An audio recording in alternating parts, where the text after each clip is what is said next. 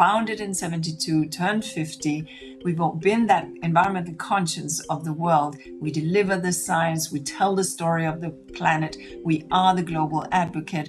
We work on environmental law. We are that tapestry upon which the multilateral environmental conventions, including the Climate Convention, see themselves embroidered, and we deal with the finance and business. And so that is a real reminder, UNEP 50, that you can't do it alone.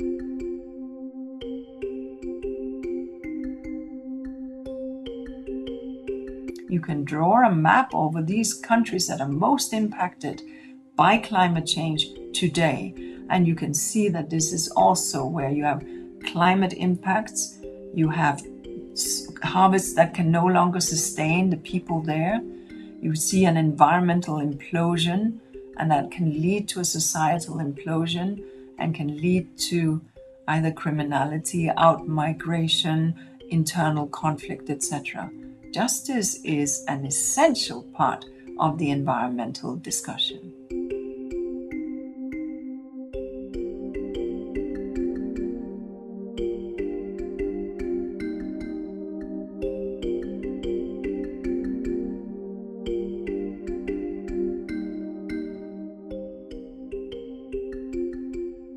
When we know that 1 in 3 African citizens face water scarcity, then we understand climate inequality. Then we understand that those folks who are my neighbors here in Nairobi are producing very, very low CO2 emission.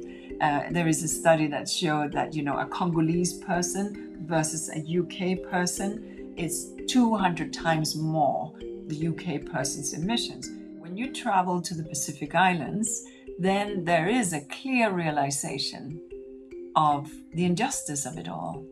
These are nations that have contributed nothing to what is happening in terms of climate change and are feeling the brunt.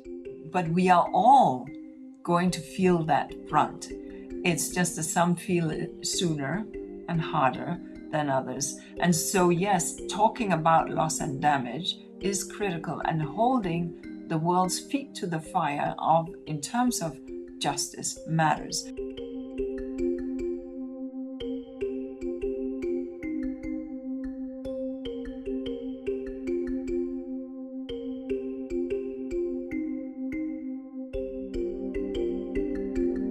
When we subsidize hydrocarbon, we fail to understand that the costs of that subsidy are much higher than the subsidy. Think about it. Children with asthma because of exhaust fume.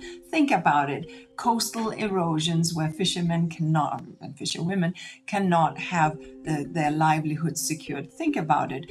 Constant inundations, wildfires. What are the costs? These are societal costs. So the little subsidies that we have here is completely subsidizing the wrong thing, and we need to shift that over to long-term sustainable. And we need to understand, however, that developing countries that are sitting on a pile of hydrocarbons that could potentially be a money maker for them, the inequity of them foregoing that means that this money has to be on the table that helps them make those shifts.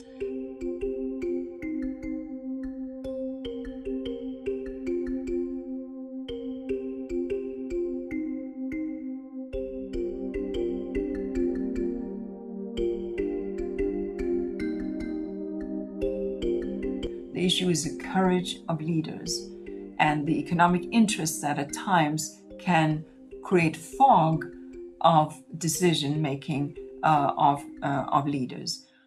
You can't wait till 2045 and say, oh dear, it seems to be true. Now we really want to turn it. You got to do it in 2022 and 2023 so that you can put a safety net over those whose jobs will be impacted, so that you can safely make that turn, so that you will not see the kind of discord that COVID created because it was so sudden.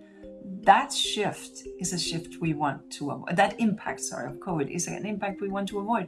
We want to make that shift now, but do it in a smart, linear way.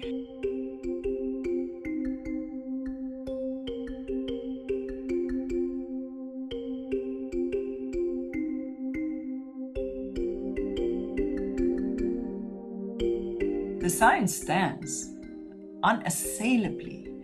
What needs to happen is political courage. And political courage means that those who are in decisions do not take short-term, my election term decisions. And this is not a left or right or political issue. It is an intergenerational justice issue. We're voting for the future. We're voting for our grandchildren.